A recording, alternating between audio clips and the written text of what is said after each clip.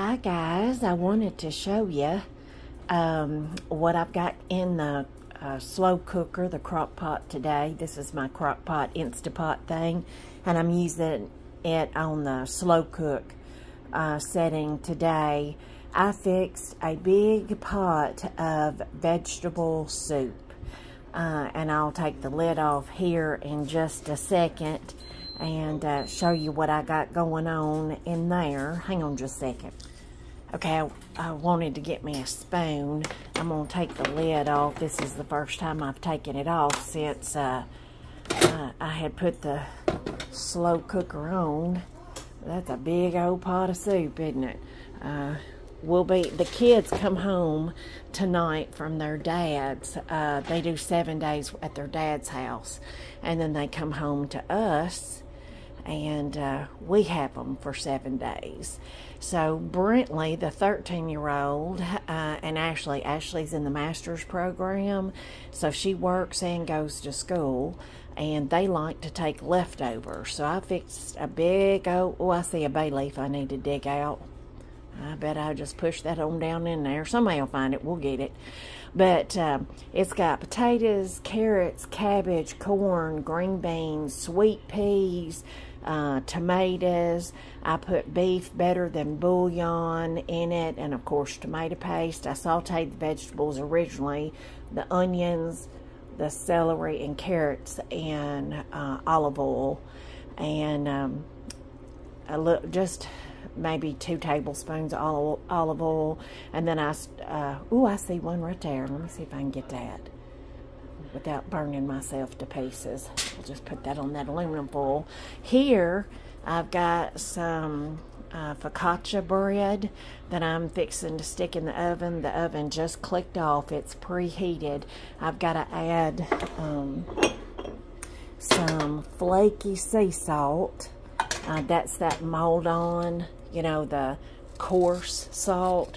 So I'm going to sprinkle that kind of here and there all over this. And I've already put the dimples in it. And that's my timer going off, telling me that it's time to do the bread.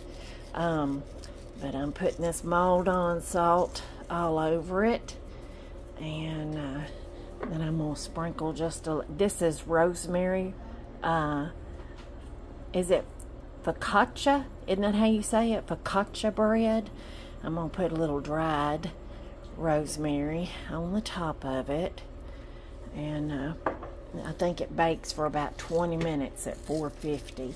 But I've got this homemade bread and saltines. I was going to make Mexican cornbread also, but I think I'll wait and do that tomorrow, to be honest with you. I'm not feeling too good. I don't know if y'all know this, but we were diagnosed with mono on January the 9th. And she said we'd probably be feeling bad until sometime in March. And to be honest with you, we have, it has been rough. There's another bay leaf that I dug out there. I put 3 in, so I got 1 more to dig out and try to find, or somebody's going to get it in their bowl.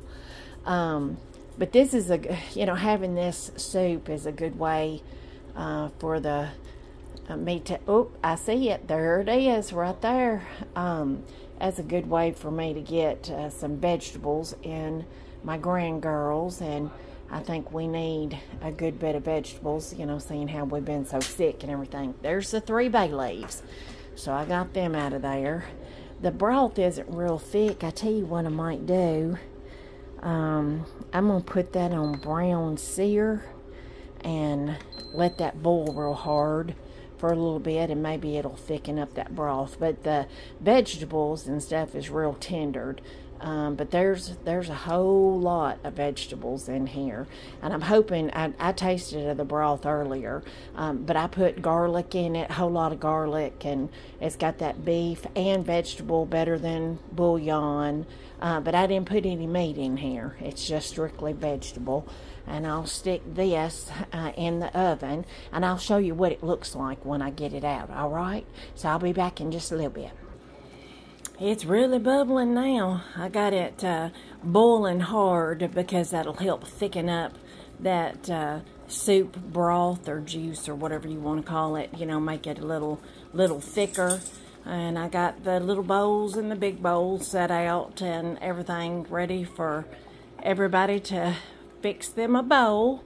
And the bread is the focaccia bread is still in the oven, and I'll have to take it out and put it on this for a little bit to cool before we can cut it. But it'll be ready pretty soon. The girls aren't here yet. They don't get here till 6, sometimes a little bit after, and I think it's let's see, what time is it now?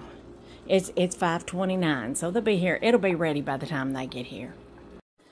Okay, I took the focaccia bread out of the oven, and I left it in there too long. It clicked on, and it got a little dark in a couple of places. I got to let it set on here for 10 minutes, and then I can transfer it and put it on this little thing right here until it's completely cool. So I've got Alexa set for, I'm surprised she didn't click on, for a cooling timer, and then I'll transfer it over and I'll show you that too, okay?